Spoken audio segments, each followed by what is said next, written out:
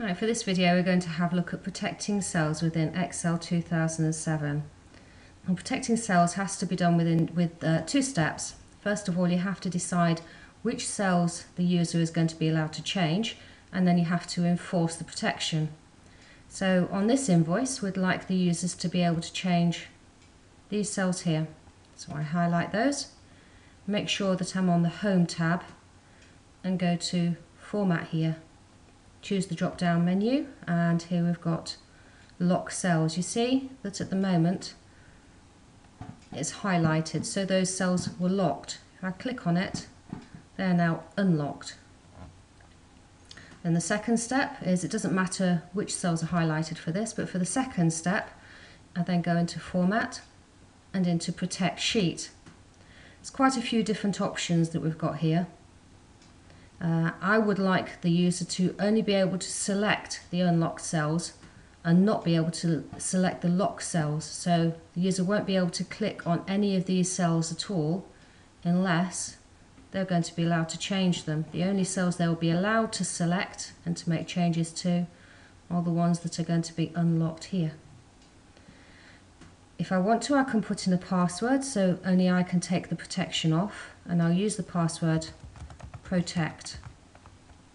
Make sure that you remember the password, because once it's on, and it's also case sensitive, so if you use capitals, you must use capitals when you unlock it as well. If I click on OK, it asks me to repeat the password to make sure I've not made a typo error, and I'll click on OK.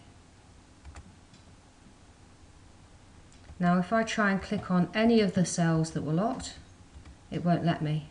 However, I can still click on any of the ones that were unlocked. So if I put some items in here, I'll put down eggs.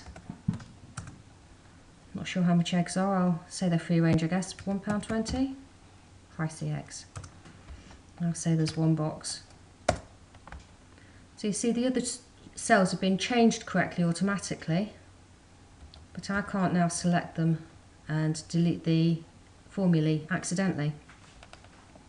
If I then want to make some changes to this spreadsheet, I can take the protection off, but I'm going to have to know that password. So I can click up here again. You see all of these options, by the way, are greyed out because the user is not allowed to make any changes to these now. They can't change the formatting or anything like that, the styles, without the password.